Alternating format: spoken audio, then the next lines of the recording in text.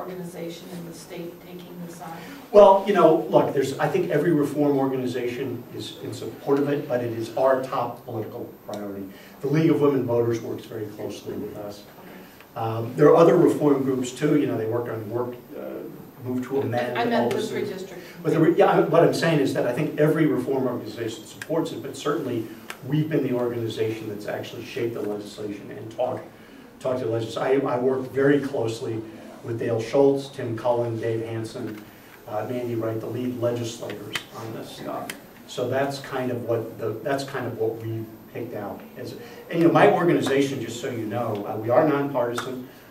I have 6 Republican board members. I've got 7 Democratic board members. I mean, we're truly bipartisan.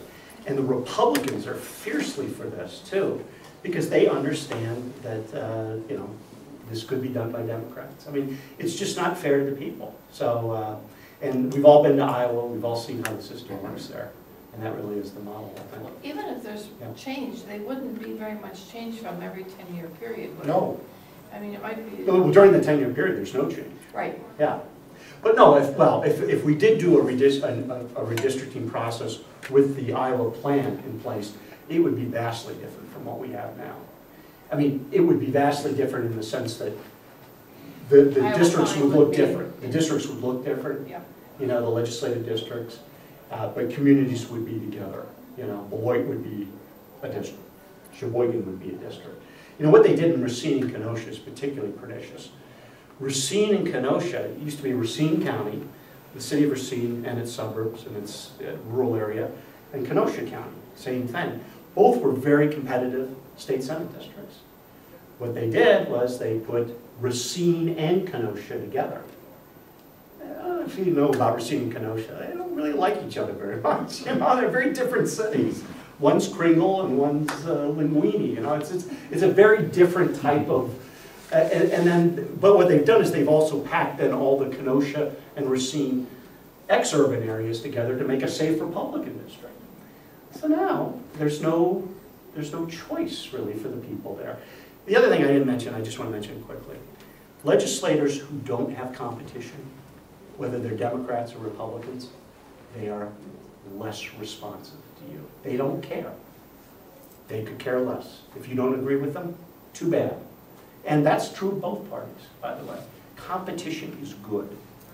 Competition is good because it keeps your legislator responsive and they care about what you think. When there's no competition, they could care less. So that's pretty important. And that's actually the reason to do it. You know, that's really the main reason. You want your legislator responsive to you. You know, you want to be able to talk to them, even if they don't agree with you, and they will listen to you respectfully. A lot of people won't even schedule an appointment with you if they don't agree with you. That's how bad it is.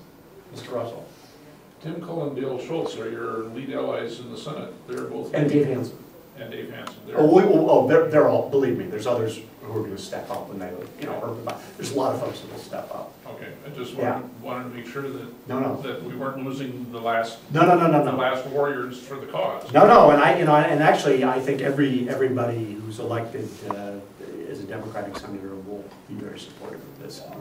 We'll take the lead. But there's other folks who will step forward. Get any primary Republicans lined up?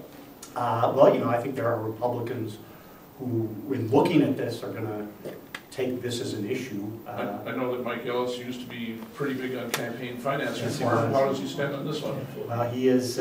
He's one of those secret guys. Okay. Ellis is not. You know, I've worked with Mike Ellis for 10 years, very closely. We had a dinner to honor him and Russ Feingold in 2005 in Milwaukee. He's fallen a long way.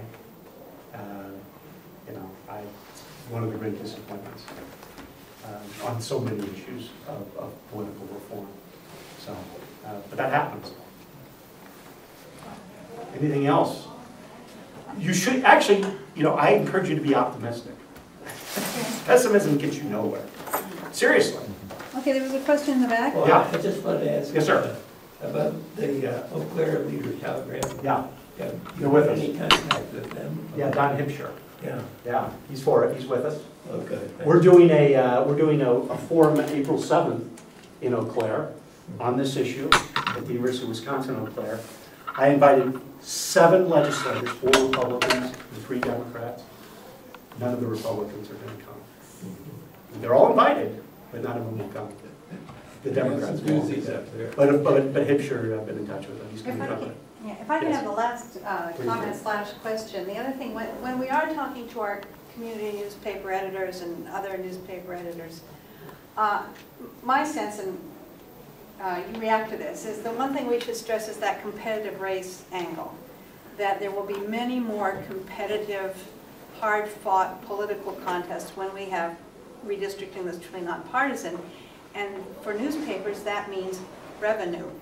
Yeah, that's right. So when you're talking to the newspaper editors, be sure to mention, I mean, you can be really blatant and say it means more money for you to have competitive races. But other than that, just make that competitive. By the way, race Channel point. 3 is very much behind us, maybe for some of the same reasons. I mean, No, I'm am just I kidding. right or wrong? No, of course it would be. There Yeah. would be some of that, of Yeah. course. And Neil But Heinen's been competition's very good. good. Pardon me? Neil Heinen's been very Yeah, good. Oh, very, gosh, very, yes, he's very yeah. good. He would be anyway. I'm just kidding on being silly about the revenue part.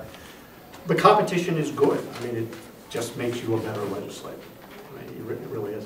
And I know, I worked for a member of Congress. We never won more than 51%. Well, we cared about what everybody thought. We got back to them. And that's what you want. You want somebody who's going to be on their toes. So. Thank you all. for Thank coming. you. Would you want to take questions?